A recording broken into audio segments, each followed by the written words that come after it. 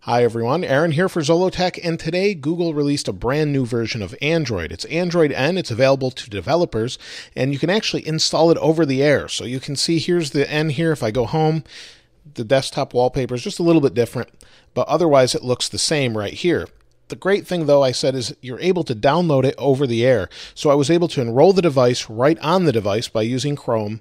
Once I went and enrolled the device, I got a notification for a download, downloaded it, installed it, and it left everything as is. Now, Google recommends you don't use this on a production device, and I could say the same. It's so far a little bit choppy and unstable, and I'm recording this in 1080p 60, so maybe if you can see that, it'll be smooth or not, but hopefully you can see those changes. So let's go over what's new.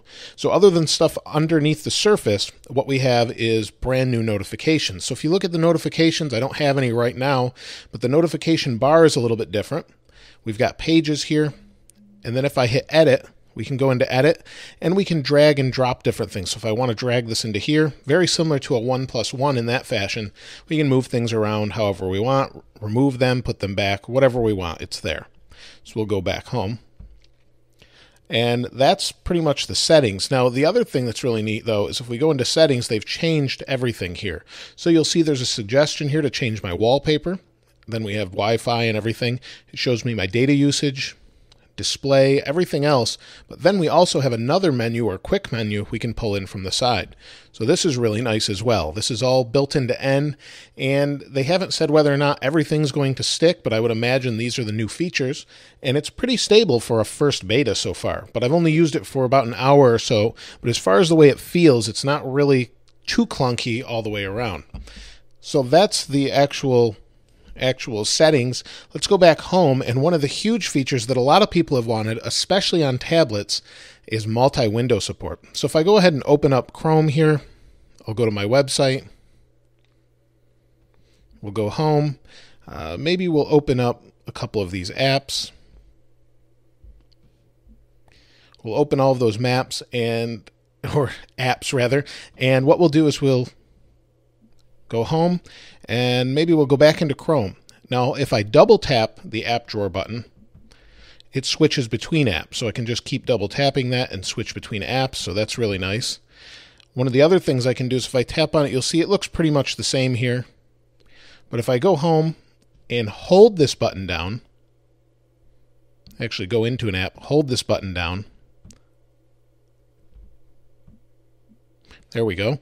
You had to go into the app, and you'll see it splits the window right here. So if I move this up and down, it's really nice. And then I can rotate it to the side also.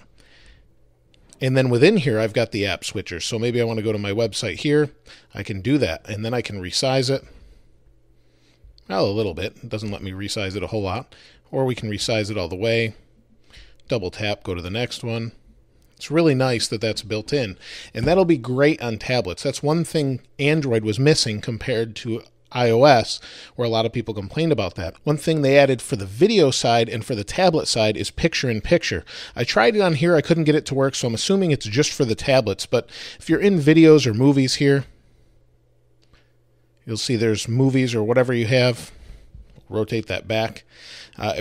If we're in this, we're watching something, and you're on a tablet, you can bring it down to picture-in-picture while you're doing something else. So you can have picture-in-picture, multi-window, or however you'd like it.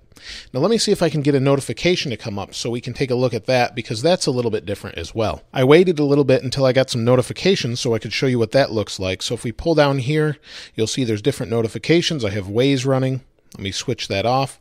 And now we can reply to every notification right from the notifications. So that's a new feature as well, or we can just clear them all. But you can see we've got friends saying, so what's happening with N? We've got a test email from myself that I just sent, so we could take a look at it, and that's pretty much it. Really nice, really cleaned up notifications as well. There is still an app drawer. Some people were saying that goes away. Maybe it does later on, but right now it's still there. And that's pretty much all I could find so far. I'm sure there's other little things here and there, but that's mostly what I've been able to find and what Google's actually said they've changed. Now, if you want to download it, again, make sure you have your own backup device and this isn't your primary device. I'll leave a link in the description below. You can enroll your device if you want.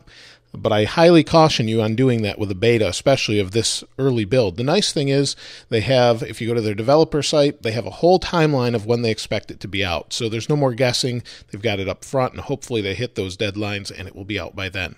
But if you have Android N or you have tried this out maybe on a tablet, let us know what you think in the comments below. If you haven't subscribed already, please subscribe and like. As always, thanks for watching. This is Aaron. I'll see you next time.